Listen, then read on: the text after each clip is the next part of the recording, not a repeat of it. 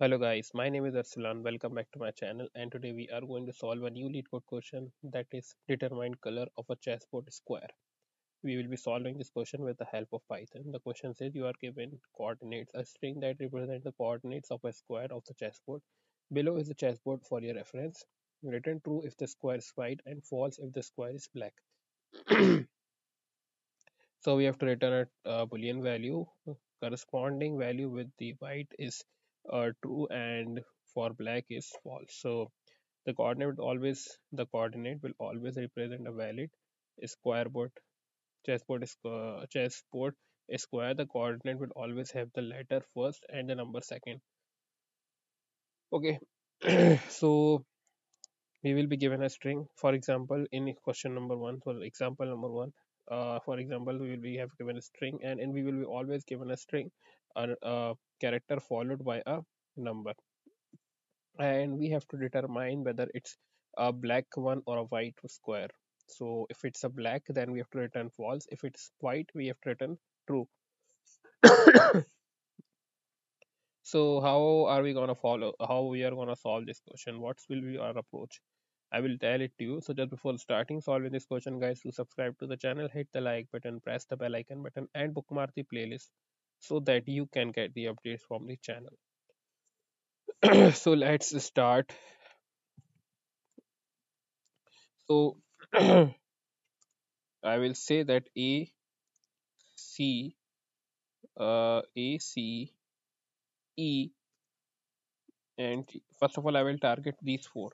So why I'm targeting these four, so I'm explaining it to you that you see that on A, C, E, and G, they have all the means they if you see on A2, A4, A6, and A8, C2, C4, C6, C8, E2, E4, E6, E8, G2, G4, G6, G8 are all white. So we will return white. We will return true for these. So let's do that and return true for this, and else we will return false for these four values. How we are going to target this? I will say that if coordinates coordinate 0. So they are all saying the coordinate always start with the letter first. So we will target letter first. So we can use this here because it will always start with a letter. So if I say that if a letter is A or a letter is these, so let's copy this to save our time. Copy and paste it four times, or or or. So let's change this to C, change this to E, and change this to G. So we have targeted are these four values. Now we will say that again a nested if else condition here, that if coordinates.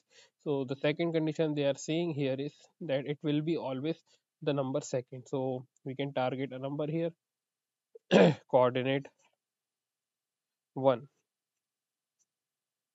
and we will say that mod 2 is equals to 0, because see, these are all 2 multiple of 2, 2, 4, 6, 8 are all multiple of 2. So if we can uh, use this for, so we have to use it as an integer because it will not divide if it's a string. So we have to convert this only thing here, that is our coordinate 1 into integer, so that we can see the modulus of 2, that it's been even or not. If it's even, then return true, else return false.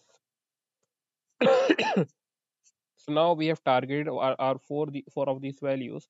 So I will say that other than these values will be our else value. So instead of this, I will be targeting which values? B, D, F, H. So B, D, E, F, H would be if, I will write the same condition here, that if int int coordinates coordinates again 1 uh, is divisible by 2, means if it's a divisible by 2 means this value h d f h. So b2, d2, f2, h2, and so on. I will say that return false, just the opposite of that, and else return true. So that's all in the question. Hope you have understood it. Let's run the code and check the validity of our answer. So we have got our answer here. Thank you guys for watching the video. If you have any doubt, ask in the comment section.